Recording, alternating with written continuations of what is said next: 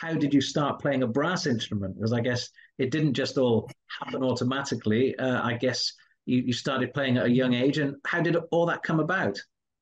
It's actually a funny story. So when I was a small child, I had two uncles that I really looked up to. They both played trumpet. And so um, I don't know how it works in the UK, but in the US, we generally start students at about the age of 11 in school bands.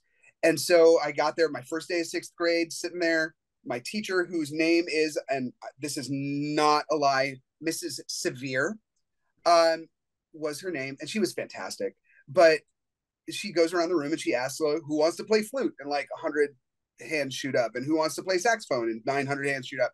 Who wants to play trumpet? And I raised my hand. And then she got to baritone. It's okay. Nobody here knows the difference. She got to baritone and like crickets. Nobody said a word. And so she's like, all right, fine. She marked it down and she gives us all the information. I went home and my mom is like, well, we have to buy a trumpet, but we can rent a baritone. I was like, okay. So the next day, go back in, and apparently the teacher had lost all of her stuff, and she got to baritone again, and she said, so does anybody want to play baritone? Again, crickets. And finally I was like, fine, fine. If nobody else will, I will. Cool. Great. I'll play baritone. I don't know what it is, but I'll play it. And all of a sudden, like 35 years later, here we are. And I'm like still begrudgingly playing the euphonium.